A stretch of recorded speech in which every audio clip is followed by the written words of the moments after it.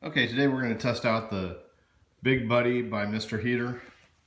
In addition to the heater, I've got a filter, a hose, and I'm going to power it with one of these large propane tanks rather than using the small tanks this comes with. I needed to do some work in my garage today, and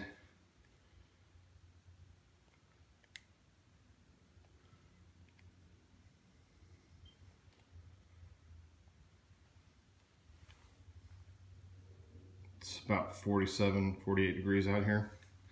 So we're gonna put this together and see how long it takes to heat up this room. Okay, in addition to propane, the Big Buddy requires 4 D cells when they go inside this compartment on the back.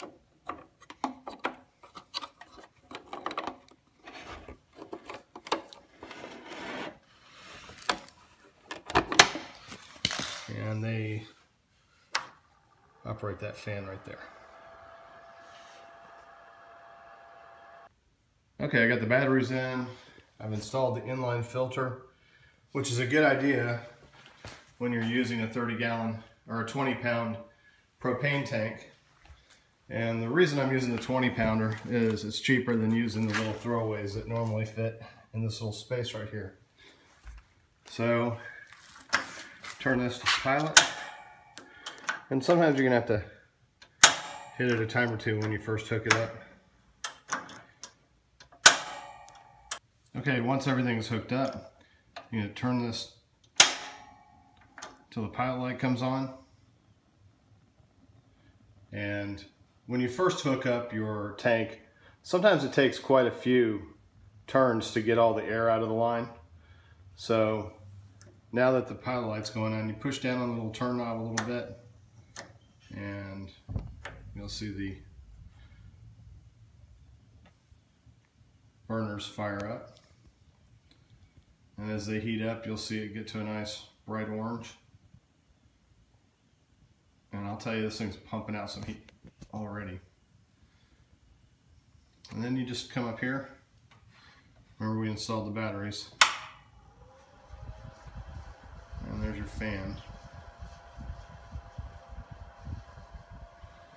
Let's just get a quick look here.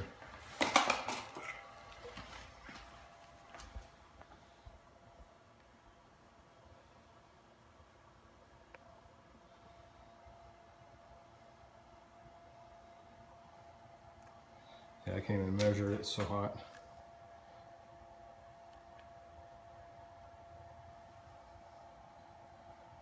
Just out in front of it, it's already up over 100 degrees. We'll see how long it takes to heat up this room. Okay, it's been about 30 minutes and now we're right at about 65 degrees, taking a temperature in the same location. So for a 2-car garage, I think that's pretty good for 30 minutes of propane heat. And I'm gonna keep it running and see if it gets any hotter, but I'll tell you, compared to that 40+ degree temperature earlier, it feels actually very nice in here.